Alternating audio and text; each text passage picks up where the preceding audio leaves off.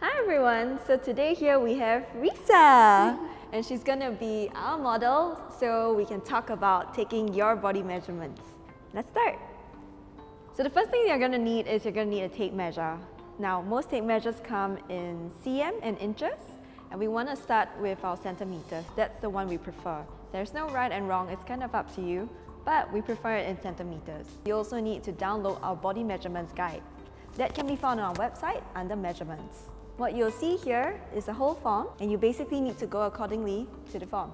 The first thing you need to do is to get the dancer to stand with their feet apart or open parallel and then put your hands out to the side, your hands flat. Let's begin with the first measurement, the bust. Go around the biggest part of the chest and make sure that you're taking a clean measurement. Next, go around the waist.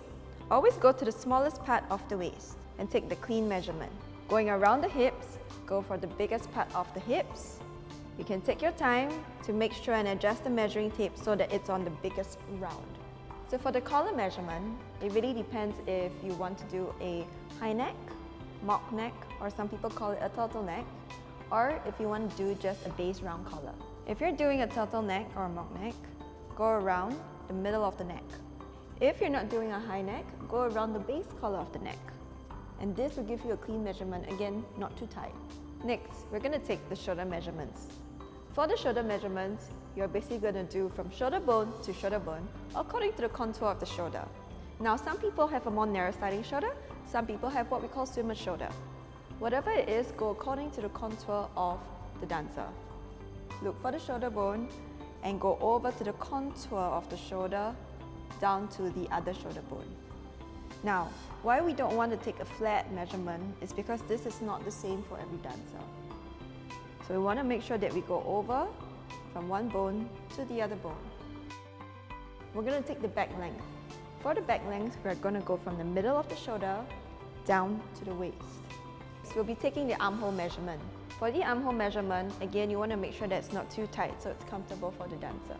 Raise your arm up, put your measuring tape around and over, and take the nearest measurement. For the upper arm, we basically want to take the bicep measurement. The biggest part of the bicep is usually just under the armpit below and just over to the front.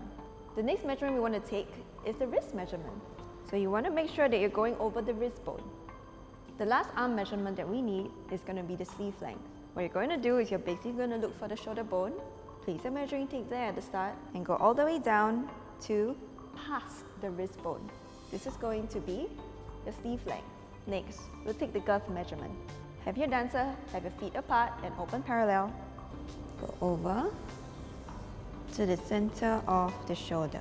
Always make sure that you are tugging as much as you can. Not too tight, and just take the closest measurement over. Again, we're doing in the center of the shoulder. We have the crotch measurement. Start from one side. Put the measuring tape at the back of the waist. Go over to the front and make sure that you have a clean measurement. So we're going to take the thigh measurement. Have your dancer cross her arm, go around the biggest part of the thigh. And then we have our ankle measurement. Go around the smallest part of the ankle. Next, we're going to take the pants and or the skirt measurement.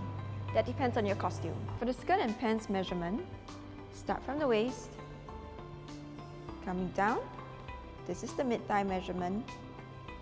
Above knee, knee length, below knee, mid-calf, and full pants length.